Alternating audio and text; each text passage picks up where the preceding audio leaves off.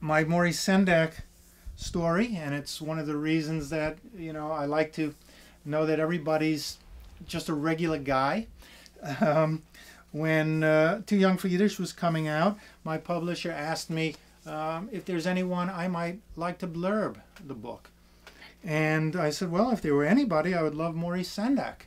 And they said, well, Maurice Sendak doesn't do blurbs. He's a busy man. And I said, well, send him the manuscript anyways. Maybe he'll write me a letter and say no, and then I'll have Maurice Sendak's signature on a letter saying no. And I was sitting in my office one day, and the caller ID came up, and it said M. Sendak. I let it ring 3 or 4 times while I caught my breath. And I picked up the phone, and Maurice said, I don't do blurbs, but I read your manuscript and I like it, so I might write something for you. And for those of you who don't know, Maurice can be a kind of a crusty guy, not necessarily warm and fuzzy. He says what he thinks, he's blunt, he's sharp. And I said, oh, Mrs. Sendak, thank you so much. I so appreciate it.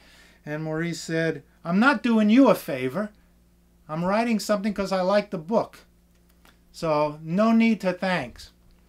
And I said, well, I just really appreciate it. I'd love to meet you someday. And in kind of the offhand way we often do, Maurice said, well, our paths will cross maybe. If you're ever down my way, give me a call. And if I'm around, we can get together. And I said, how about tomorrow? Because how many times is Maurice Sendak's name going to come up on my caller ID? So there was quiet for a while. And kind of on the spot, Maurice said, well, sure, I guess so. And I took advantage. I got in my car that next day. I drove down. I went into Maurice's house. We had a wonderful time. It was absolutely great. He was working on Brundabar at the time. And because a lot of my books have kind of a historical and a Jewish influence, we had a lot to talk about. My daughter had performed in the opera Brundabar when she was younger. And I think the story I told you was Maurice was having difficulty coming to his vision of the book. And because a friend of mine had a grandmother who was in the terrorism concentration camps where Brundabar is set.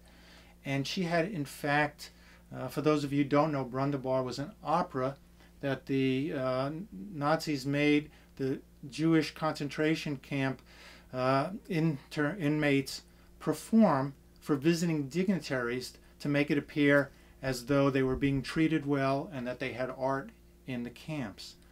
And the children would perform the opera, and after which they would be put to death. And that went on and on. Well, the very last cast, just before liberation, a couple of those people still are alive. But a friend of mine's grandmother actually smuggled out the original stage setting for the Brundabar opera from the camps. And she had it in her home. I had framed it for them. And when I told Maurice this story, he asked if I could borrow that for him so it could be hanging above his desk while he worked on that book. And I was happy to do so.